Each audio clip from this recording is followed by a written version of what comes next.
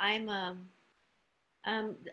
the assistant co-director of the Arts and Humanities Initiative at Harvard Medical School. So one of my jobs is to help remind the medical students that their arts, the music that they bring, is just as important as all the other things they're learning.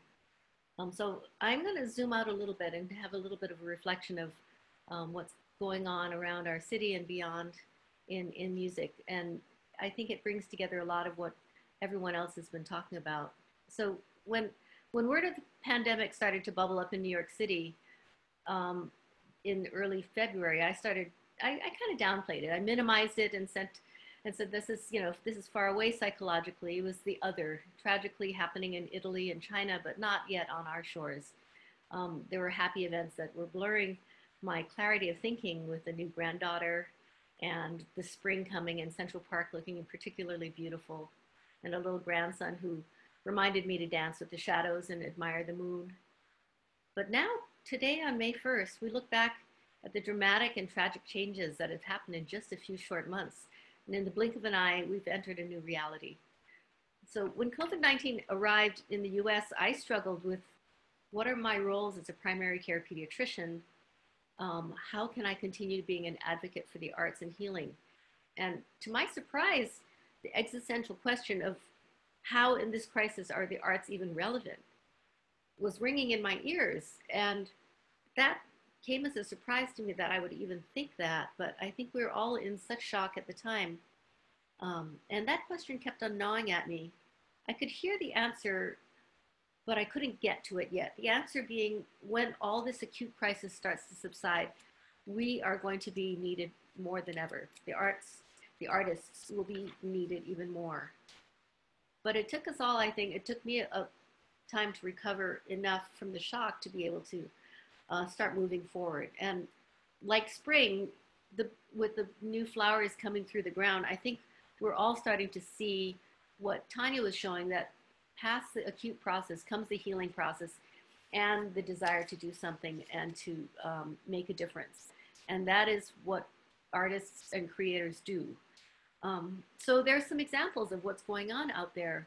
There is the virtual performances. The first one I think that popped up was from Berkeley with What the World Needs Now is Love. Is a Berkeley student who was on the plane home to Florida when they closed the school. Her name's Shelby Rassler. She got 74 of her classmates to send in their parts from music that she'd arranged. And it was one of the very, very first of the virtual performances that went around. And since then, that has become a tool of healing for a lot of students who are now disrupted and separated from their friends. Choruses, community choruses, orchestras, everyone is trying to find another way to come together even when they're apart. And it's not the same. I mean, it's hard work and you're listening to a click track and it's artificial, but it is something, and it's a creative process. And I think this is something that's going to continue even beyond when we can get back together again. There are personalized performances. For example, at Laundry, there are two faculty members who stood at the corner of the house of one of their nurse friends, and when she came home from the ICU, they were playing music for her. There are even more personalized performances. In New York, Project Music Heals Us provides concerts, individual concerts to individual patients in their beds, connecting through their iPads and their cell phones. There are even examples of healers who are healing each other. Dr. Colleen Farrell, who was my stand partner in Longwood Symphony, she's now a third-year resident at NYU on the front lines. And when a favorite nurse died of COVID, she and her colleagues came together and she brought out her violin and she played Amazing Grace. And so these are ways that we're healing each other, healing ourselves, and healing our community. And there's so many more examples. So I invite you, actually at this time, if you have examples of what you're doing in your community, please pop them up into the chat room so we all can see them. And so those of you who know me know that I've been inspired by the life of Dr. Albert Schweitzer. He was an organist, a philosopher, and then he left to practice medicine in French Equatorial Africa. But last night when I was thinking about some of Schweitzer's quotes, I thought about the dates that he lived, 1875 to 1965. So actually, Schweitzer lived through 2 world wars.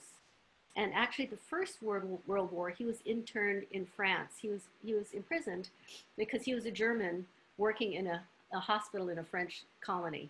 So he was interned there, and he served as the village doctor during the time of the Spanish flu pandemic. At the end of World War I, Schweitzer was a broken man. He was suffering from PTSD. He was sick. He had dysentery. He was discouraged by man's cruelty to man, and he spent years healing himself through the arts, writing, speaking, and rebuilding organs. And when he finally recovered, he actually returned to his hospital in Lambaréné 10 years later and spent the rest of his life there. So why am I telling you this?